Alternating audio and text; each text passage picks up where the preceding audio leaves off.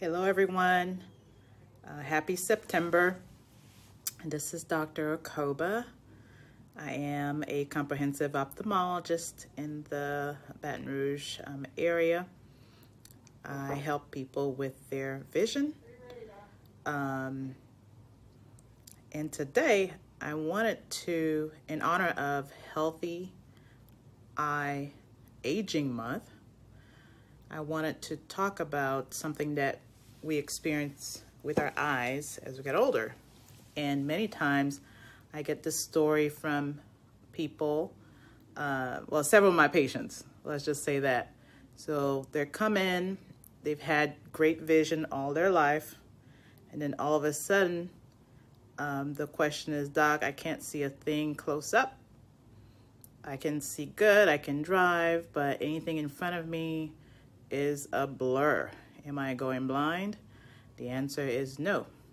You're not going blind.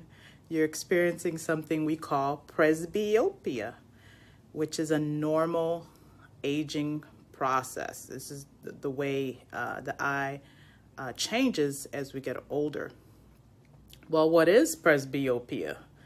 Well, when we're younger, we have a lens. When we're younger, we're able to focus both close up and far away. And the reason why is because the natural lens we have in our eyes is soft, it's flexible, it's able to change shape to allow us to focus both far away and close up. However, as we get older, that lens gets more rigid, it's less flexible, and therefore now we could see fine far away, but close up becomes a blur. And that's what we call presbyopia. So you may experience blurriness close up, and you have to, let's see, you're holding a piece of paper, you have to hold it further away from you in order to see it. That's one sign that you're experiencing presbyopia. It typically occurs when we get into the fourth decade of life, meaning in your 40s, okay? That's when this tends to occur. Well, how do we treat presbyopia? Well, the way we treat presbyopia is really through correction, either with reading glasses. Some people just need some reading glasses. Some people have to start wearing something we call bifocal, where you would have both prescription for your distance vision and your close-up vision all in one glasses. There's also contact lenses, such as multifocal contact lenses, to help you have that range of vision for your close-up as well as far away. In addition, even refractive surgery with a laser, where one eye can be, the front part of the eye or the cornea can be reshaped to help set the focus for your distance, and then the other eye is set for your close-up, and that gives you that close-up range. And we call that monovision, okay? And so those are some of the things that can be done to help with presbyopia.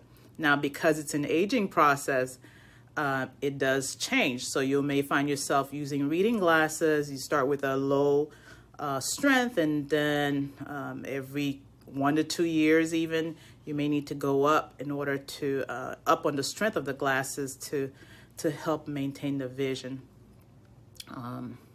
better. So if you have not had an eye exam recently, or if you're experiencing any of these symptoms that I just talked about with your close-up vision, then you need to make an appointment to see your eye doctor.